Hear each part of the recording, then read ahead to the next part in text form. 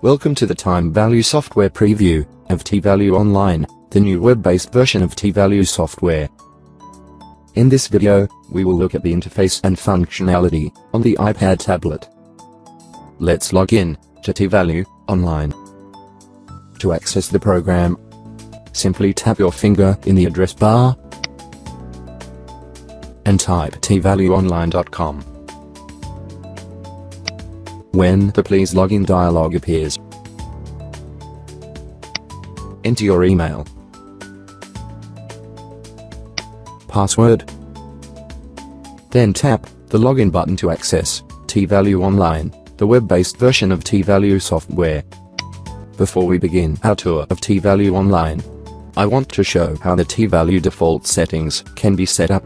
This time-saving feature comes in handy when performing repetitive calculations.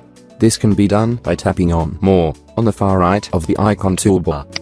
There are 3 options on the drop-down menu that enable the user to customize the TValue Online default settings. The Compute options, Input Setup, and Event Names options enable the user to customize and save the TValue Online default settings for use on any device. To learn the specific details on customizing the default settings, view the companion video, Setting up TValue Online for use in your business.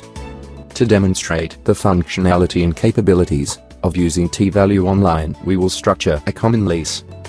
Let's begin our tour by tapping in the compounding field. On a mobile device, the drop-down menus you are familiar with have been replaced by keyboards on a tablet and spinner menus on an iPhone. The keyboards and spinner menus have been designed to contain all of the options available on the drop-down menus found in the desktop version of TValue software. On this keyboard you can see the 13 available compounding options. When the next button is tapped, a lease, loan or investment will be structured by advancing through the program in the proper order. Notice that when the next button was tapped, the cursor progressed to the rate field, and a numeric keyboard is displayed for entering the interest rate. Once the interest rate has been entered, tap on the next button. In the label field, you can type the name of the schedule. Note that a different keyboard is now displayed, which enables the user to accomplish the task at hand. By tapping on the double arrows to the right of the label field, additional information can be entered and displayed on the amortization schedule. Once again, tap Next to advance to the next field. In the Event field on line 1, choose one of the event options displayed on the keyboard. As we continue to advance through the fields of the cash flow matrix by tapping Next, notice that the keyboard that appears is designed to allow the user to enter all the required information. Let's pause for a moment in the amount field.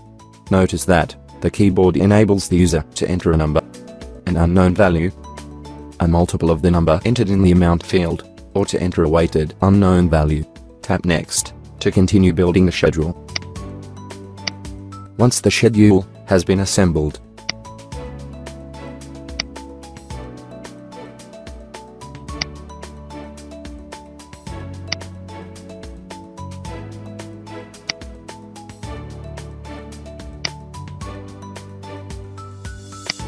and the unknown value calculated, you can view the amortization schedule by tapping on the amortization button.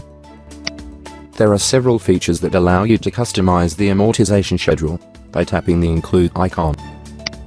You can select the information you would like displayed on the schedule. Another tool for customizing the amortization schedule can be found by tapping the Format icon. The Format dialog will allow you to adjust the layout, headers and footers, and to choose different fonts. You also have the ability to display a PDF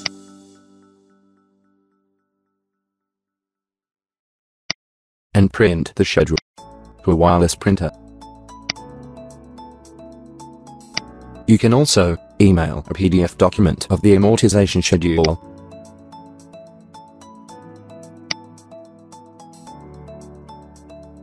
Additionally, you can generate a schedule with only a specific date range displayed, along with the ability to determine the fiscal year end on the schedule.